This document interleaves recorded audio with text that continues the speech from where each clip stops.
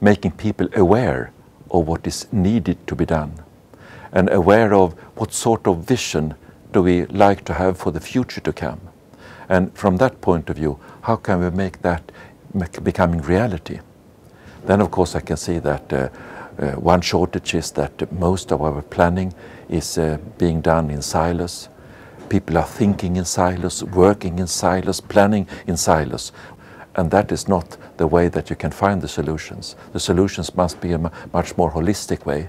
Only maybe experts can live in the silos, but people don't live their lives in silos.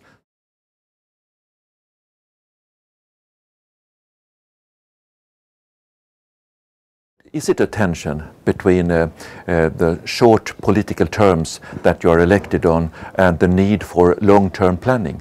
No, I don't believe it is like that. But all the time you must understand what sort of decisions do have to survive the coming elections. If you are, for instance, building the infrastructure in a city, then you must understand that if people should like to come there, invest there, then they must know that there's not the risk that the next election will change this in opposite way. Then they won't invest there. So it's for both the majority and the opposition. It's very important that the decisions for the future, they can take hand and say that this will last even if the other parties are coming to rule. So the long-term political decisions must be in a much more consensus way.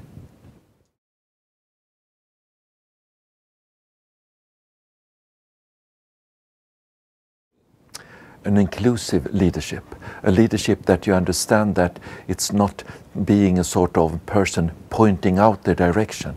It's forming the common vision. That's a common vision. When we're talking about planning for the future, that is not a one term from political point of view. That means that the decisions that you're making, the visions that you're forming, must sustain the next election. That means that you must form a common understanding on the important goals, and including the business sector, including the university sectors, including the economic sector, including the NGOs.